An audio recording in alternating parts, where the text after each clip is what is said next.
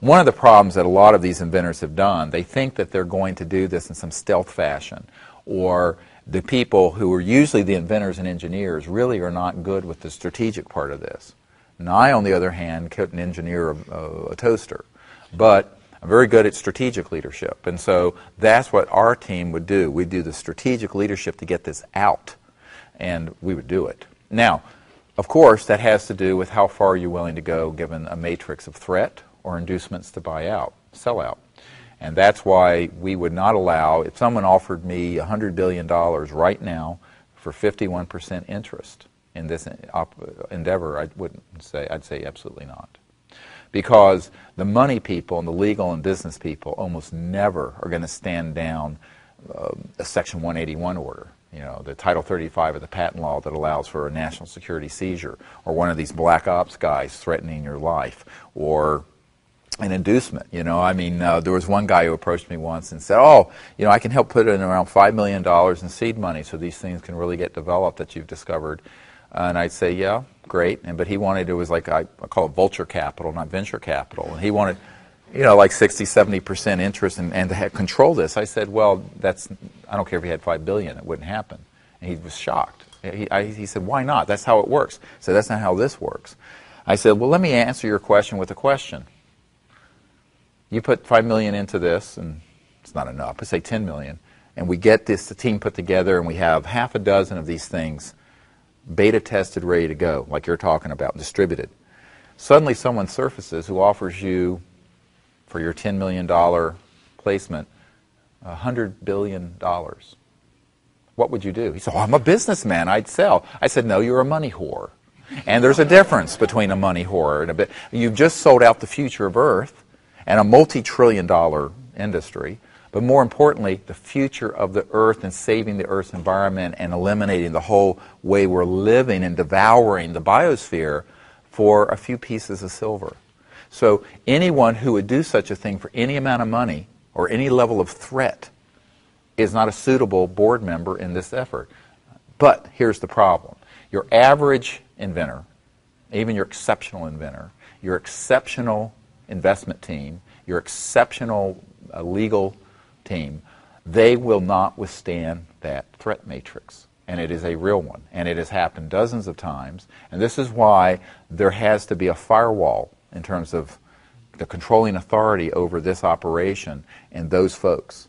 Because they may say that, but when they start having Murder Incorporated coming after them, and I mean with the you know, this and for 100, the proof is we're still running these lights off of coal-fired power plants because this technology has been in some stage of discovery and development for the better part of 100 years, certainly 75 years, that we can prove. And we're still using gasoline, and we're still using coal. And this is a completely, and so if this was so simple to do, it'd been a fait accompli a long time ago. Yeah, that's why I fundamentally can't understand but that makes sense, the next level. The next level. Taken off, the next rigor.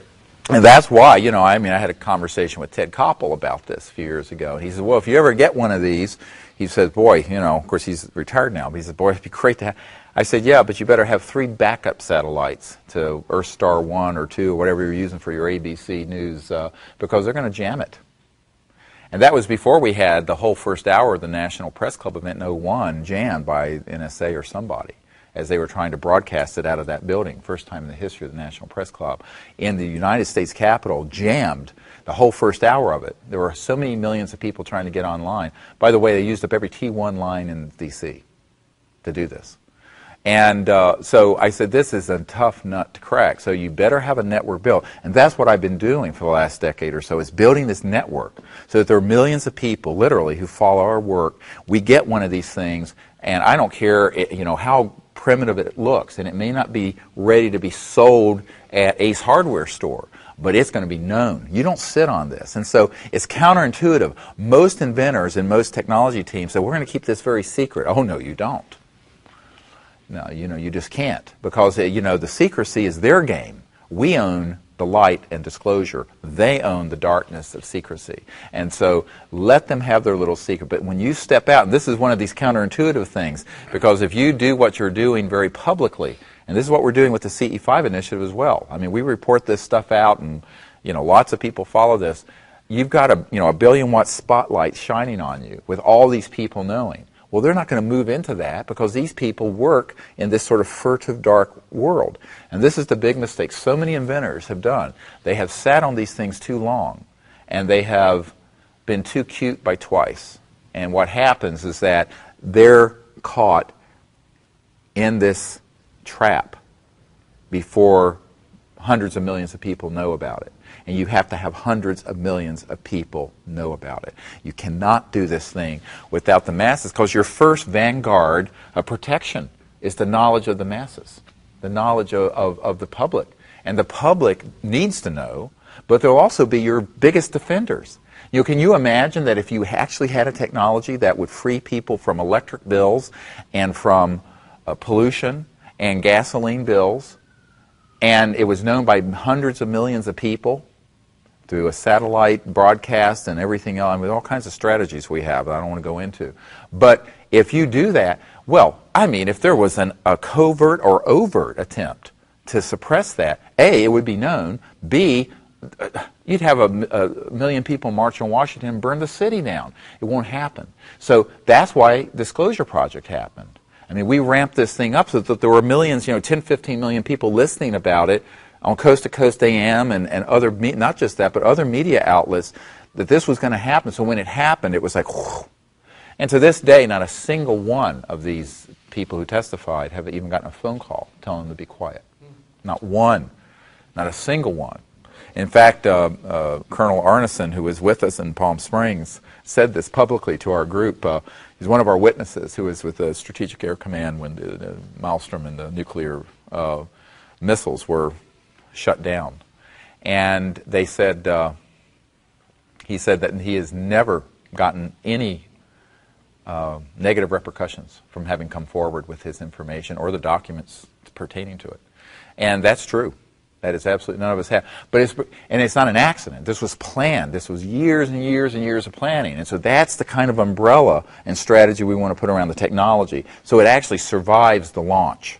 Because, and really, you think about it, 99.9999999% of the people on Earth do not own oil fields or coal companies or power companies, and they'd be thrilled to have this knowledge. And it would be such a blossom of hope springing throughout the world. It'd be a springtime that they would realize that, well, even if it's a couple more years to get it to a 20 kilowatt or 100 kilowatt system, to know that this is real, it's been tested by mainstream scientists, it's been proven, it's been replicated, it's reproducible.